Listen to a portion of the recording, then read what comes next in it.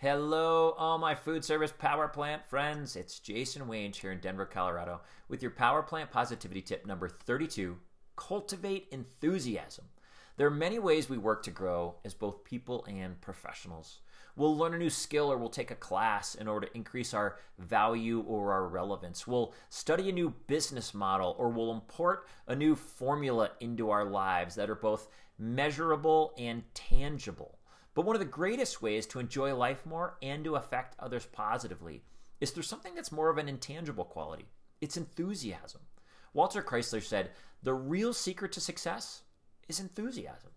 Enthusiasm is a unique skill to cultivate because it's so powerful and influential, but it's really hard to put a finger on just how to define it. It's that something that really can't be measured, but it can be so felt. It's that secret sauce that helps you push through towards a goal even when you're exhausted. It's that thing that helps you remain focused amidst all of life's distractions. Enthusiasm puts you in a positive state, which helps you tend to look for all the reasons why something can be done instead of a negative space where one tries to find all the reasons that they can't accomplish their goal. Brian Tracy said that sales is merely the transfer of enthusiasm. See, enthusiasm is that excitement and it's that passion which inspires others to get excited as well and either follow you or help you accomplish your goal. Did you realize that you can actually cultivate enthusiasm in yourself? If you are feeling lackluster or you are drained of energy or living in a general malaise, here are some ideas that you can use to help create a space where enthusiasm can grow for your benefit and the benefit of those around you.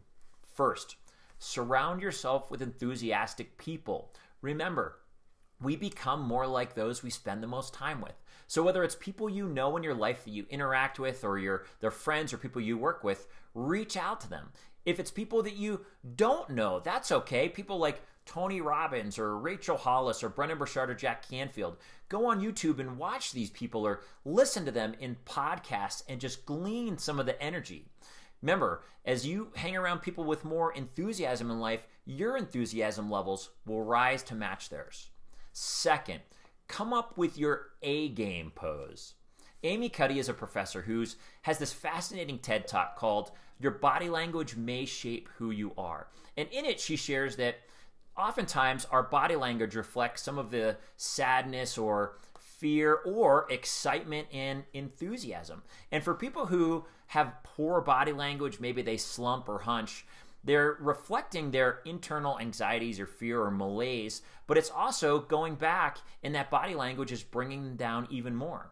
So her findings found that you can actually change your body language and come up with a few poses to affect your brain and your levels of preparation for success. You can do things like put your head back and your chest out and put your hand on your hip. It creates more of a dominant position. Or, head back, arch back as well, and you've got your arms in the V formation showing that you are prepared to win. And that will actually create different levels of hormones in your brain to prepare your body to win.